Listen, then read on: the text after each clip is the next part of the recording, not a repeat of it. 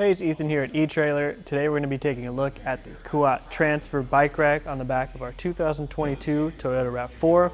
This is the 2-bike platform version, but we also have 1 through 4 available, so you can pick whatever suits your needs. This bike rack is capable of supporting up to 40 pounds per bike, and it's going to hold on to our bike primarily by the wheel here with this wheel hook and 1 extra strap at the back, which is nice because it doesn't make any frame contact, so if you wanted to transport some carbon frame bikes, you wouldn't have to worry about damaging the frame, and alternative and kid style bikes should work as well without the need to pick up a bike adapter bar. Using this pedal here, it does have the ability to tilt the bike rack away with it loaded, and one of the nice features about the Transfer as well is how close you can actually get to that pedal by opening up the first hook. You can lever it down with your foot, holding onto the rack, and we actually did find that in our case, if we just leave the bike alone and try to open up the hatch, it will make contact with our handlebars. We also found that if we push on it, we could open it up wide enough. I'm not going to do that just for the sake of potential damages. In our case, from the middle to the hatch, it's about 15 inches, and our handlebars are about 13 inches. So those are some measurements to keep in mind for your vehicle to see if your bike will fit. Getting our bike rack back up is pretty simple. We just put this hook back, hold on to the frame while you do it, not the bike, and it'll click back in place. And now we can work on getting a bike removed. Starting with the back strap here as our secondary point of contact, we can just press that release and get the strap out. Now holding onto the frame of our bike, you can press this button, and if you tighten it down, the button might be a little harder to press.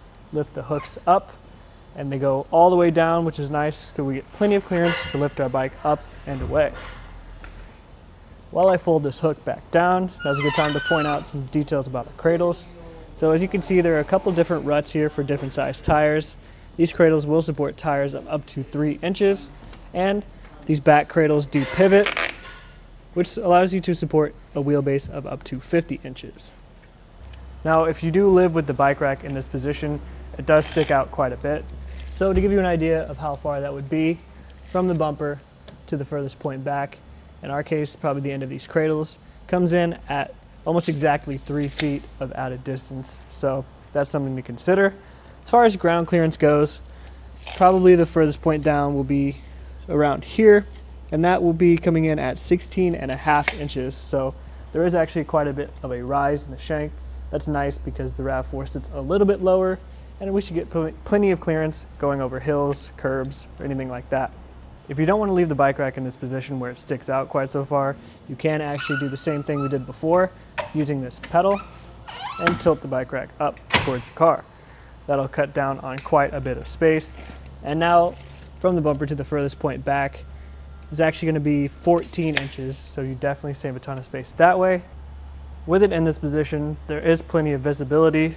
Things like your license plate, because of that U shape, your license plate is pretty much fully visible, and your backup camera here should have tons of visibility as well. Additionally, your taillights are not covered, and it doesn't come anywhere near your rear window. Here's a quick example of what you'll be able to see out of your backup camera. Like I talked about, that real open space allows you to see better out of your back than you would with most platform style racks that fold up like this. This rack is an 1.25 inch shank with the sleeve that makes it fit into our 2-inch receiver tube, held in place by this pin and clip. If you come to the front here, you'll see that this anti-rattle bolt with the security Allen key, we can tighten that down to take some of the shake and play out of the rack. Overall, the Kuat Transfer is definitely a solid option if you want to get 2 bikes up to 40 pounds where you need them to go. I really do like that accessibility option where you can open the hooks up and get to the lever that lets you tilt and fold easily, and the fact that it tilts and folds is nice. I would say that if you were looking for something in this range, you might want to check out the Rocky Mounts monorail. You get 20 more pounds of weight capacity per bike, as well as a 5-inch tire width capacity straight from the factory. But that being said, I do think that the Kuat Transfer is a really nice option and a really good fit on the 2022 Toyota RAV4.